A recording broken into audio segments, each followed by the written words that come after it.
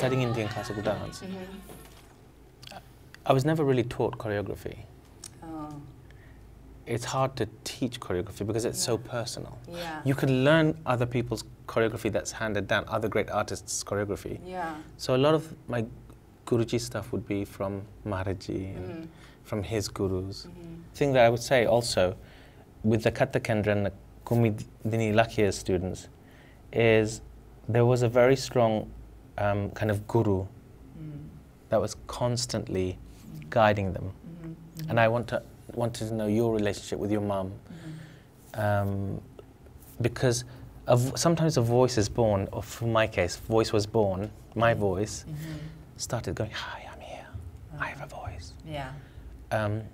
Somehow once I could separate myself from such a strong voice that was always the voice that I listened to. Yeah. I couldn't hear my voice there. Was that the same case with you, or? I mean, I think in a different way than yours. Like, I don't think her voice was ever like imposed Your on mum, me. you're talking about, yeah. She always gave me a lot of like creative freedom and like freedom to kind of voice my opinion. I mean, she didn't give me the freedom, but I took it because I was her kid. But like, I always disagreed with her. Like, once I got over the being obsessed with her, and I started really thinking, I guess, in a certain way.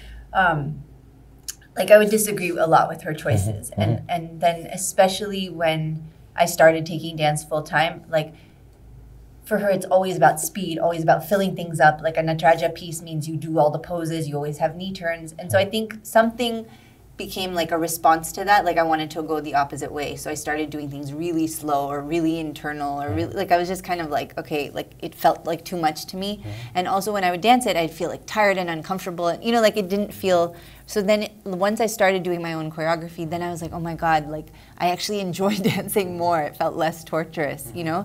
And so then I think, like, I started realizing my voice is very different from hers. When I watch classical dance, there are layers of glass, which then takes me time to get through the first glass, second glass, third glass, fourth glass, because deeper the artist, the more layers there are, until there's no glass, until I've gone through it. When I watch, let's say, something other than classical, there is no glass. So it's an immediate connection if the artist is good. But the misconception is, from a classical perspective, that there's no layers. There are no glasses. Ah, I see. But there are layers. Yeah. If the artist is good. Yeah. It's just that you're in it. Yeah. You go in, you connect Go right. straight away. Why? Because they're asking the very questions of what's happening outside in the world, so they become a mirror that you identify with. Yeah. And you go in. Yeah. And then once you're in, you start to see layers of glass, of metaphors. But that's an after effect, Okay, yeah. rather than an immediate effect of, hang on, because the context, the mythology, is not directly relatable to right now. Yeah. You have to go through a process of patience and going through. Do you feel the same? Yeah, 100%. And I think a lot of it has to, when we come to like classical repertoire, is that we're so obsessed with structure, right? Like a Vadnam or a Jati, like we're so obsessed with the repertoire, and like that repertoire came about from our ancestors and the Isai Vellalers, who are the hereditary performers. This was their reality. So when we talk about like art being connected to life, to them that was their art being connected to life. But then we erased them from the equation and we just took like their repertoire, and now that's what we perform. And like there's a certain nostalgia, right? Like everyone keeps telling me, do the Margam, do the Margam, do a Varnam, do a Varnam. But like the Varnam is a nostalgic structure that we love and we appreciate because we've grown up learning it, we've grown up watching it, but it's not directly connected to like everyday life. But of course we can find stuff within it, we can find longing and desire and love and whatever, but it's not a direct response to like, you know, what's happening.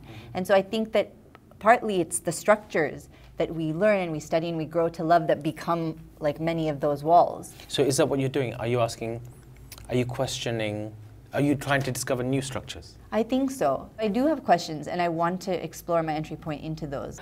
you know, we must transcend the physical body and we should see the dance, not the dancer. But like, we're showing you the dancer, you know? And keep going, because this is what she is auspicious is kind of. Yeah, 100% is like, even this idea of like, yeah, the beauty and the refinement, like, is that all? Like, where is the effort? Where is the ugliness? Where is the contradiction? Where is like the rage, where is the, like, all of these things that we actually feel in real life, like, we have to all put that into something and kind of say, no, no, that doesn't exist. Like, you know, this is what exists.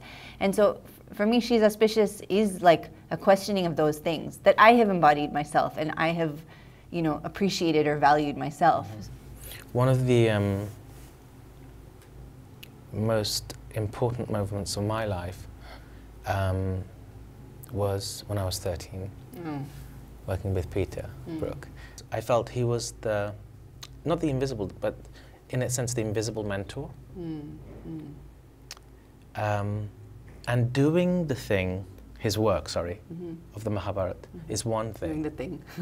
But listening to how he sees the piece and how he deconstructs it and how he questions it, I think gave birth in my own self of how come I never thought of it like that? I didn't know you could see it like that. And so the idea of understanding a story, what that story is, and then why that story is, and then, as I always say, how do you deliver that story, came really from listening to him.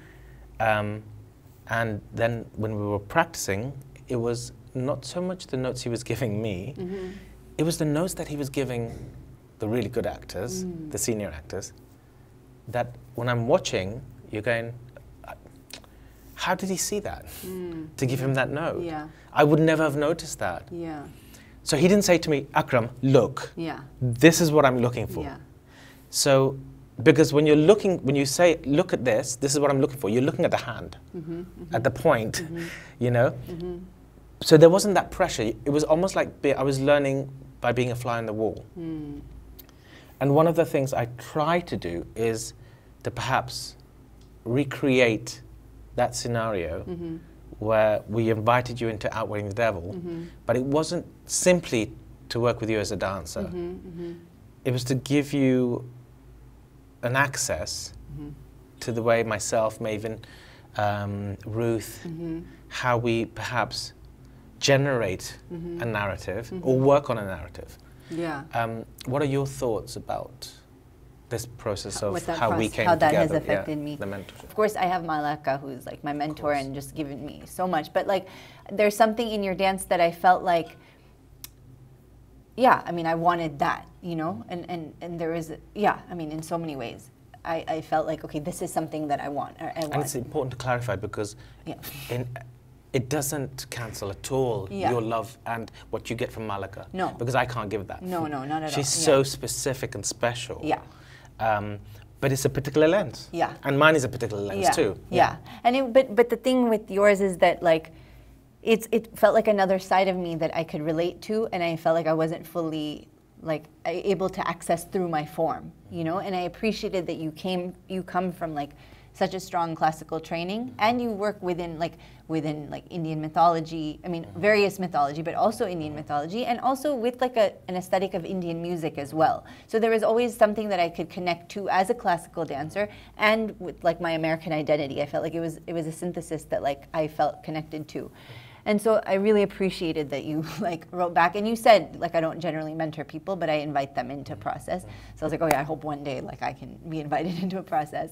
And then with Jwala, it was just, I feel like that just happened, like that you invited me to perform that in the Darbar Festival. And then like just like I asked you to see the piece, right? So just the questions you were asking of like my own work, I think for me it was important that that was an entry point, because that was the beginning of like understanding your process of questioning, which is like, I think hugely, it's become a voice in my head that's like constantly, like you always say, use the word interrogation, but that's like such an amazing thing, right? Because it really allows you to take things apart.